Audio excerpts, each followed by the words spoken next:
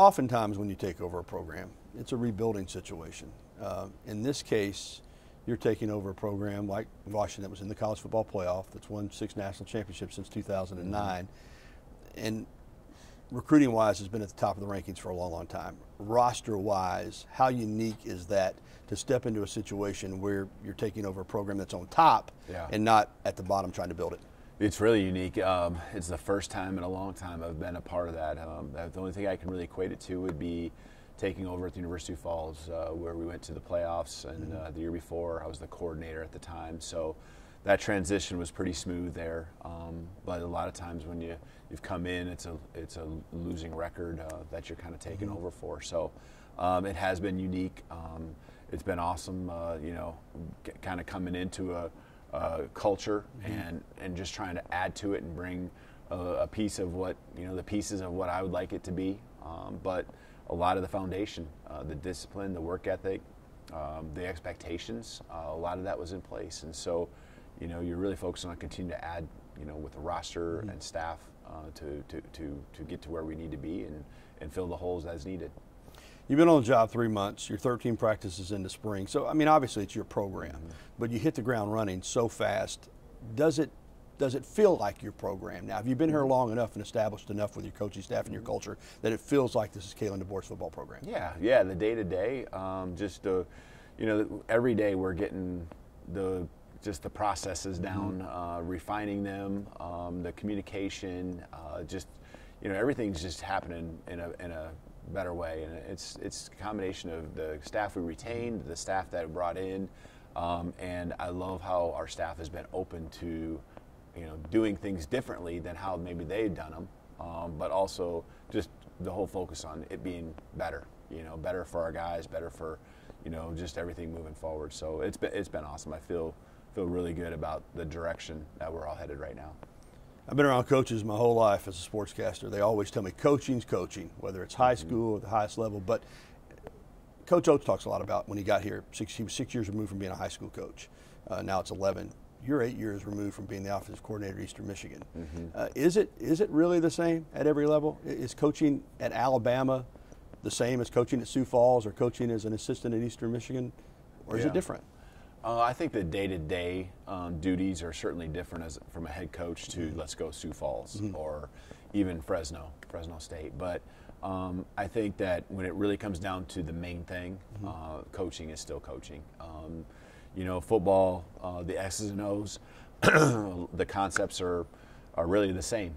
The window dressing, the details, it might, a lot of that depends on the amount of quality control coaches you have, and just the details and the drawings and things like that that you might do in your installs. I mean, those are the things in the areas where you just, with a little extra support, might be able to be a little bit more detailed. But I think as far as what you're trying to teach, what you're trying to be as a team, all those core values, those non-negotiables in the program, I really feel like they're very consistent, the same. The pyramid I use that lays out what I want us to be is about 95% the same pyramid that it was 15, 20 years ago. Following Coach Saban, somebody had to do it. It's you. I've talked to some people that know you, and they say he's so comfortable in his own skin, and he respects Coach Saban, wants to lean on him when he needs to. But that ability to be you and not feel the need to try to follow what was done here in the past, but to be your own man and your own coach, how important is that? Yeah, I think for me it's just about being in this moment and impacting this program, these guys, enjoying everything that revolves around the fan base, just trying to make the biggest impact that I can in a positive way, here at Alabama. So that means that all the history that surrounds this program, the alumni, Coach Saban, the other great coaches that have been here over many years, man, that's what it's all about, I think about who wouldn't want to be in my shoes, and that's a blessing, and it's something I don't take lightly, and there's great expectations, and I think of that as also something too. It's just the expectations are going to be there no matter where I'm at. Those expectations, and I'm going to be the hardest critic on myself more than anyone else, and so it's just been awesome being here. This program's got the bones of just championship feel. You can walk in the building, and it doesn't take long to have that vibe. And now it's just a matter of leading and making it ours and doing it the way we want to do it. You were really building something special at the University of Washington, and you said you weren't looking to leave.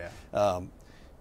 I mentioned taking over the program here and it being at the top. You left a strong program, one that was playing for the national championship. Yeah. How good did that feel to leave Washington? Jed Fish gets to now benefit from that. To leave a program that was that healthy, that really when you got there, you had to build it up in a short period of time. Yeah, I'm super proud of what we accomplished there in 2 years at Washington, and it would never have been done without great support there, administrative support, staff, you know, and the fan base was unreal, you know, and my family and I are, you know, never going to forget the great times and the way we were accepted there in the Seattle community. But, you know, I think having the opportunity to come here, and again, I think this was, you know, I don't want to say once in a lifetime, but I think this was an opportunity that was just, you know, the one that you got to really seriously look at. And being here has not disappointed one bit. It's been just an amazing time, 3 months in, and I can see what we can become. And I can't wait to continue to take those steps to get the championships and do it, you know, do it how I've done it at different places with this staff and with this team. You're a head coach, but you're an offensive guy. I want to ask you about the quarterbacks, because obviously you've got Jalen Milroe's did a great job last year. You inherit a starting quarterback, but you've got Ty Simpson behind him, who's very talented. You got Lonergan. You brought in Austin Mack.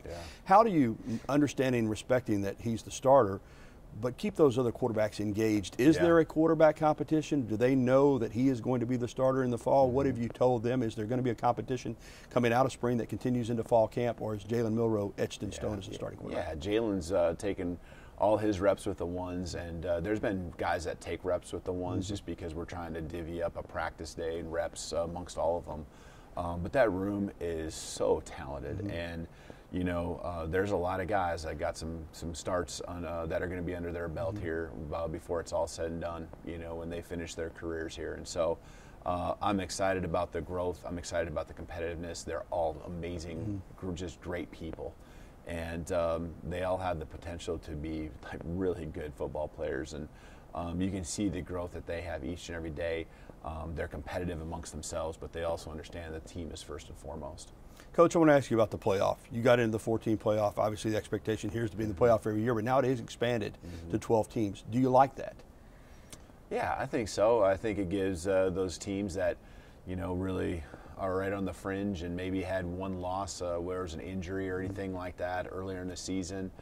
It gives them a chance to, you know, to go make a run at a championship. And I think this last year there were multiple teams that could have done exactly that. And you know, I've been a part of the playoff field. You know, a field of 16. It's a special time. It's a special time for the fan base. It's a special time for the players. The feeling and vibes that you have when you're getting ready for a week and it's a do or die situation that's going to happen on Saturday.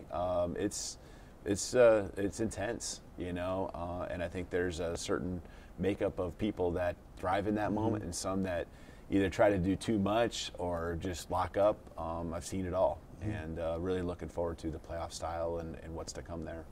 When you took the job, the critics, they said, yeah, he's a good football coach, but this is a different world in recruiting. Even though you'd been in the Big Ten too, it's going to eat him alive. Saw what happened to Brian Harsin at Auburn. That hasn't been the case. You've recruited well. You've had a lot of the top prospects. I told people, it doesn't look, recruiting under Kalen DeBoer doesn't look a lot different than it did under Nick Saban. I know that's not what you're concerned with in terms of the critics, but recruiting, I guess, is recruiting at the end of the day. Yeah, I think it's all about building relationships and trust, and you know, having these young men that are coming to our program feel great about their development, their growth, and the parents feeling good about how their sons are going to be treated. You know, and this program, you know, has got all the resources for these guys to be great. And coming in, and I mean, I get it. It's intense down here. It's competitive. There's a lot of schools that are very close to each other. But, you know, I have a staff around me that I really feel has many of those same priorities in place with building relationships. They're intense when it comes to evaluation, and they're intense on intensity on how they want to build these relationships. It's important to them, and they get it. And so I love the organization we have as far as just who's in place from Courtney Morgan as the general manager on down, and then I love the way our assistant coaches have embraced and just been all in. It's not a surprise because it's who they were when they were at their places before they came here. Yeah, it's amazing. You blended this staff, and it feels like you guys have been together forever. One more, and Saturday won't be a football game like it'll be in the fall, but it's going to be a game. Yeah. Fans are going to be here in large numbers. What do you think that's going to feel like for you leading that team out? And what are your expectations in terms of what you'd like to see get accomplished in what really is a scrimmage, but it's going to feel like a game? Yeah, I'm excited. It's going to be a great day for just everyone to come together, celebrate Alabama football. The way I look at it, and this is the coach come out in me, is this is a practice 15. We need to get better practice 15. But I also want to, hopefully have the times where you can see and highlight guys, highlight sides of the ball, highlight position groups that go out there and do some awesome things. And I hope there's some oohs and ahs, that are had. And first and foremost, I really hope we get out of it and we're healthy. That's the big deal, so it can transition to, the summer and our continued growth as a team.